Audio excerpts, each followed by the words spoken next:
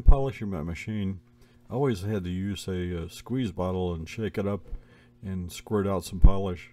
But there's two disadvantages to that. One is that I am tied down to the polisher. I always had to be there. The second is I waste a lot of cerium, which is pretty expensive stuff. So the solution I came up with was to build this programmable slurry pump. Today I'm going to build a slurry pump using a dual timer. This is a DH48S dual timer, and a little pump, aquarium pump for dosing pump. It's peristaltic.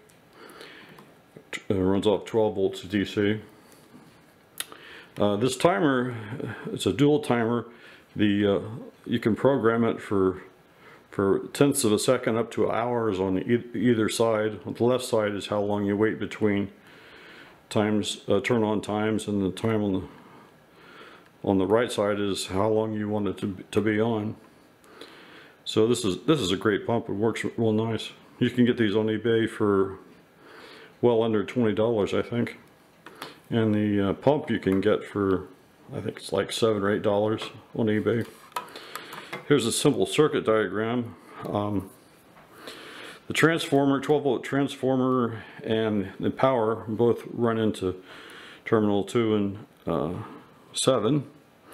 This is the diagram for the socket that this plugs into. And the DC output from the transformer runs through terminals 8 and 5. Normally open, and then it closes for the timing cycle. Very simple.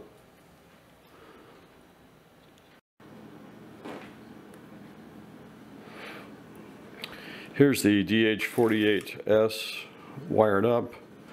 I've got my switch that'll stop the pump. Here's my transformer and my little peristaltic pump. And I have to mount this sideways in my box because the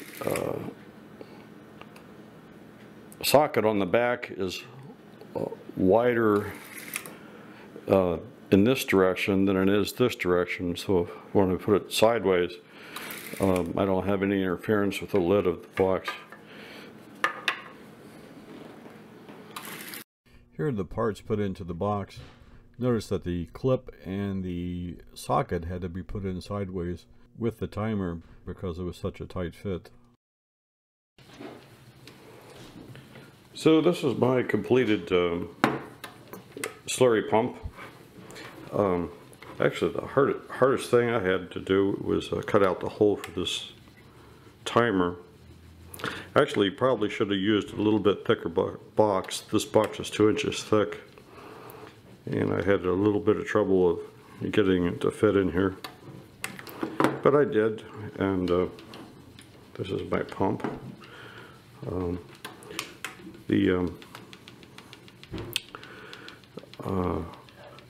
I use 1/8 inch PVC tubing, and I cut off the ends at an angle so these go in real easy to plug in. And just take a couple of these.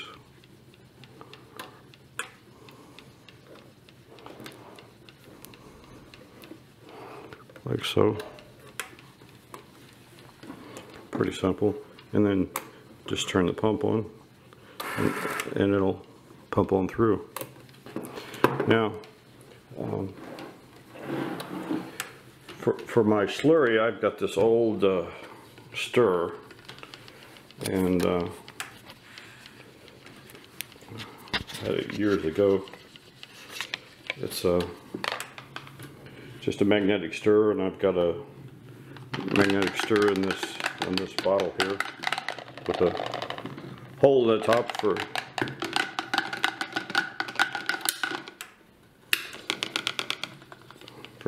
keep the cerium in suspension. And that's all there is to it, really.